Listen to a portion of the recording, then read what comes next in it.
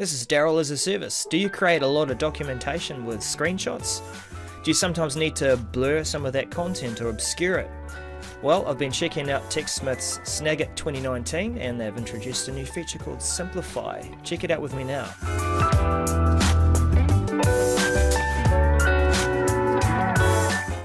I create a lot of content to show people how to do things. Step-by-step guides, quick reference guides, or maybe I'm just trying to show team members how to do things. I find that one of the tools I use a lot is SnagIt, and it has recently been upgraded in 2019 and introduces a new tool called Simplify. Now some of the content that I capture needs to be anonymized, needs to be blurred or obscured, and the Simplify tool makes this a lot easier for me now. The blur tool's been great up until now because it allows me to just pixelate or blur or definitely obscure things, but the Simplify tool makes this a lot more professional, and there's a few things that you can do with it to try and to hone and fine-tune how you want it to look. So I'm going to take you through a few things just looking at a screenshot of using Microsoft Teams. We've got the Microsoft Teams interface, we're looking at Teams, and I'm just trying to capture a screenshot here to show people how to use things. So I'm going to use the new SnagIt tool, and we'll capture the whole zone right here. Alright, so we're selecting that region, and we'll screenshot that. Okay, so coming through to our SnagIt editor, we have now got the Simplify tool. Now I've dragged it up here. It was introduced into the toolbar, but I've made it one of my favorite tools right up here and added it beside the blur tool. Choosing Simplify, it seems to pick up on some of the colors, or I would say complementary colors, if I'm going to be using it to obscure content.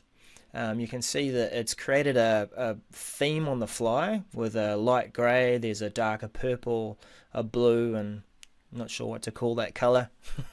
But it then offers a number of different custom shapes that I can use to put over the top of some of this content. So I could just use the rectangle, which we've had for some time, and you know, obscure something like that. And then I've got a choice of being able to change that object shape. But there are other tools there now too, or other quick styles that I can use. Now if I was trying to obscure a person's photo, then a more appropriate tool or stamp, you might say, could be the avatar stamp. So let's drag that over here and drop that on top of the picture I'm trying to change. That's one way to do it. Another couple of stamps here too for being able to block out text is, let's say I wanted to obscure the text that might be within a conversation, then this will cover over that text. You'll get the sense that yes, there is text underneath that, but it obscures it. Not only that, but as SnagIt have said, or TechSmith have actually said, that it's a way of regionalizing or localizing the content, or not needing to localize the content, because you don't have or necessarily have to have any languages and different representations of characters underneath that. But there's one other thing that I want to show you, which probably makes this job a lot faster. So let's just remove some of these objects, and that is the auto simplify feature. I'll flick this switch across, and it will generate the objects and cover up the content on the page automatically for me. What you'll see though is some of it is a bit over the top, bit overkill. Maybe I don't need to obscure a person's face within that graphic or this graphic over here. So I could go through and remove individual items, right? And say, yeah, I can thin that out and fine tune it. But we also have a slider that can adjust the level of detail that has been obscured. So I can drag that down to, let's say, 6 in detail, and that's going to change the objects that have been generated. So now you start to see some of the text that is there, and some of the pictures have been adjusted and removed there too.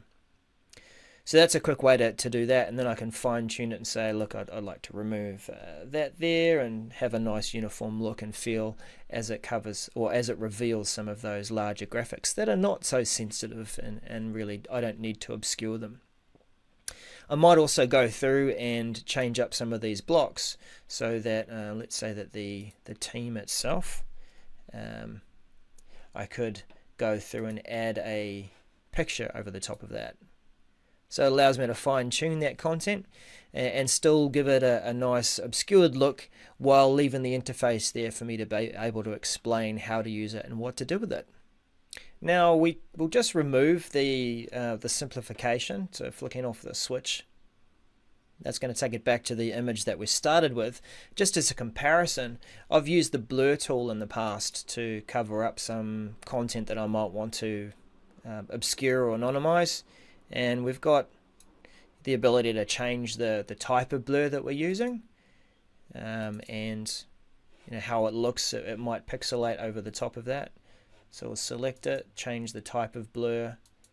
Okay, but it looks a little messy, especially if we're trying to cover up lots of content with blur, and we're trying to anonymize that content there. So it's effective. It does achieve the result, but I'm going to make more use of the Simplify tool to try and at least indicate that there is text or pictures or avatars underneath.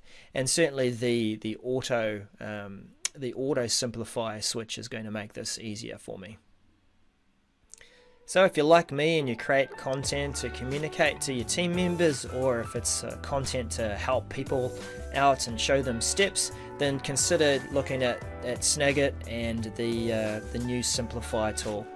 I'm going to make it one of my favorite tools to definitely anonymize and obscure some of that content while making it look a lot more professional than the blur tool.